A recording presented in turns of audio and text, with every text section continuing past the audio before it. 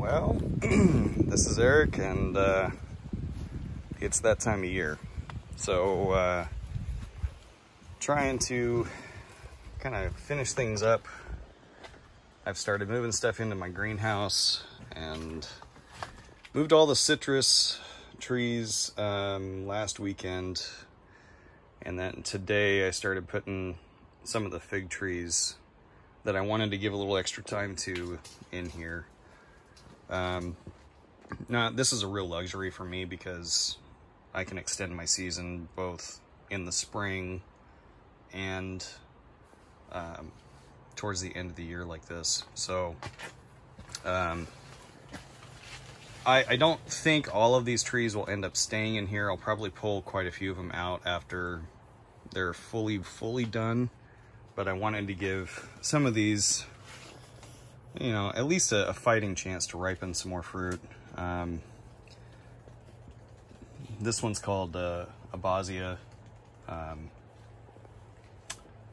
I've ripened one or two off of this tree so far, but it's got quite a few, and I don't know if any beyond that one will ripen.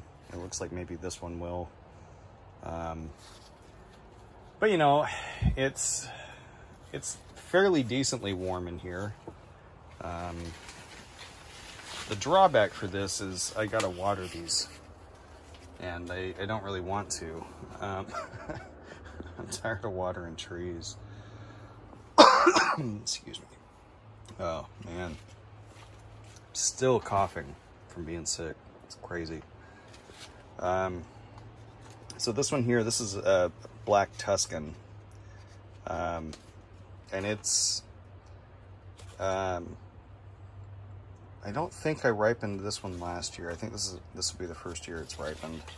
I've got several different Black Madeira types.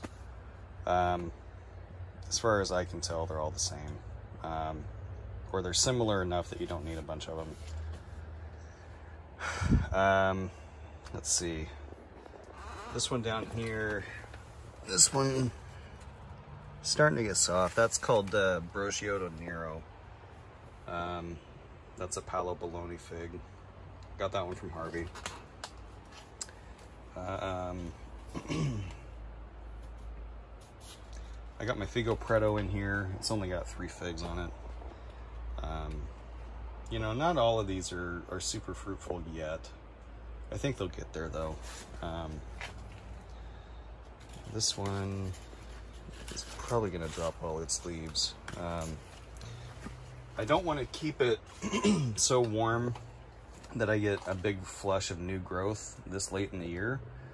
So I got to be careful about, like, you know, making sure I leave like the window open at night so that it cools off in here.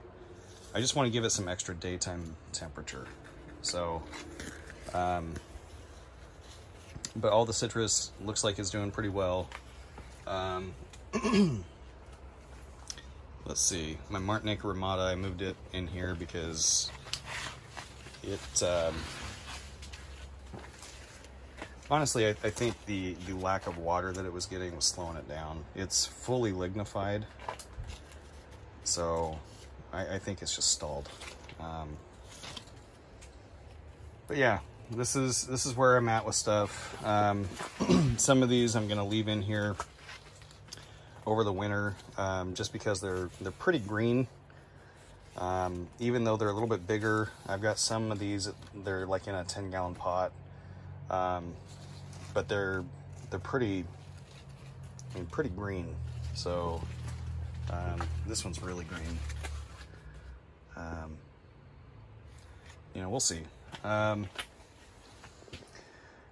The plan moving forward, after I give some of this stuff a decent chance to ripen, I'll transition some of those back out of here, and I'll move in some more of the stuff that's more of the unlignified newer trees, and some of the smaller stuff.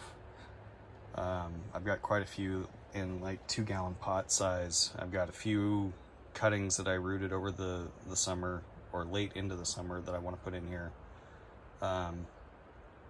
And that's just, you know, that's maintenance.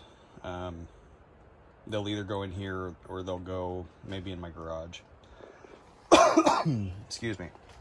But like I said, it's winding down, and hopefully everything just goes to sleep and we don't have any big issues. If I need to, I can put a little space heater out here. It's not hard to do. I did that a little bit last year because we had some pretty cool weather.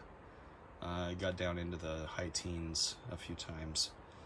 So I just wanted to, more than anything, just keep my citrus from getting too cold. But I've got quite a few little pomegranate starts that I'm going to put out here. Other than that, that's pretty much it for the season. I don't think anything else out in the yard is going to do anything. So, all right. Take care. See you around. See you on the next one. And wish me luck with all the puppy shenanigans. They they got this one. I found this one depotted up on my deck with the puppy chewing on it. That's a hopefully it's still going to be a Coldodom Grease, but yep, it is what it is. You gotta love Huskies. All right, take care.